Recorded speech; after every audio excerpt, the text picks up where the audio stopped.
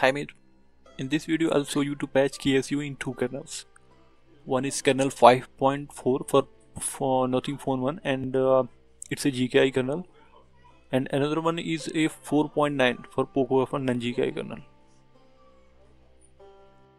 So first I'll compile Nothing Phone 1's kernel, as we don't need to edit any file manually. Just have to clone KernelSU and add it to the kernel config by KernelSU shell script. So just search KernelSU on Google and click on the git repository link like the second one.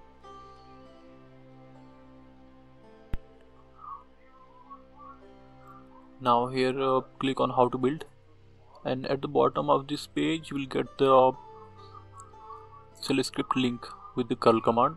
So you only have to copy this command, and in the root directory of the kernel source we have to run this command, the curl command. By the way, it will clone the repository and patch the kernel kconfig and make file by itself. You can check the shell script and make the changes manually as well if you want, but yeah, you can just do it by the curl command as well. So I'll do that with the curl command because in the GKI kernels it will work. We don't need to manually edit any file.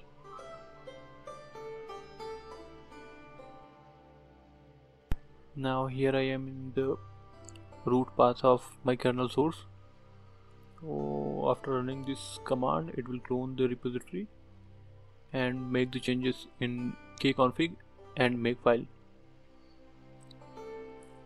Now you can check the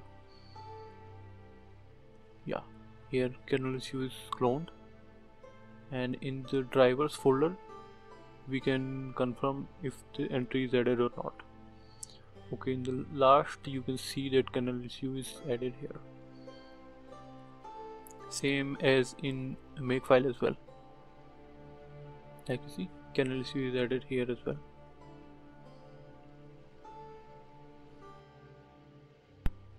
Now after cloning the KSU repository, time to compile the kernel. So I already created two Docker instances for both kernels. Let's run phone 1's instance and compile the kernel. By the way, let me know in the comment box if you guys want a short walkthrough on Docker as well. So this is the Docker container. Yeah, it's started now. I won't make any other changes in the kernel config, so just check if the KernelSU entry is there or not, and then we will start the compilation process.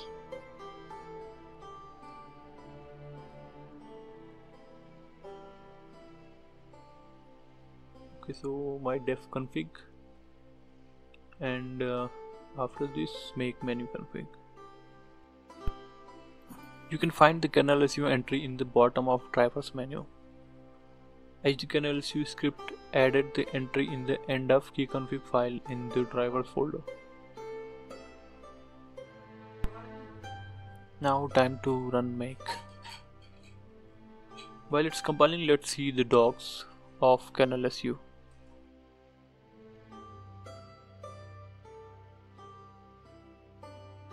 Now here we are. Let's check the non-gki patching guide. Okay, here you can see two methods are mentioned here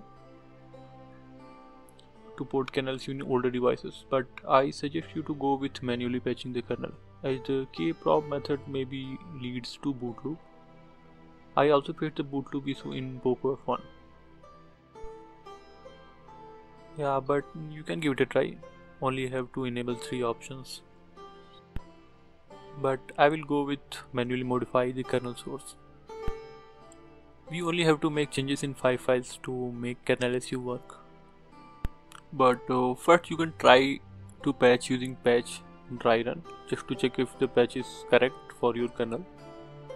But I will go with manually editing the files, as the patch source code mentioned on the wiki is not same as Poco F1's kernel source. Meanwhile, let's unpack the boot image. I already backed up the boot image from my Nothing Phone 1. On GKI based devices, you won't see kernel DTP files in the boot image after unpacking. So we only have to replace this kernel file with image file after compilation of the kernel. So here our kernel is almost compiled. Okay, it's done in 4 minutes. Let's repack the boot image and boot it and see if it's working or not.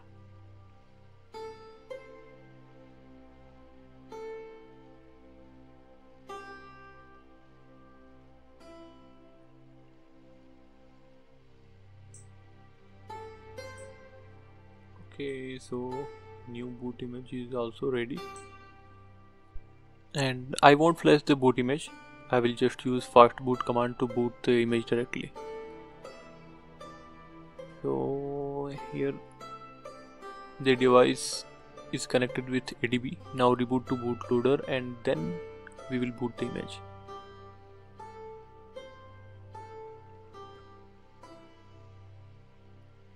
Fast boot devices. Okay, so it's up now. Fast boot and the image file name. It will take a few seconds. Okay, it's done. Now let's open KernelSU app, and yeah, here you can see it's working.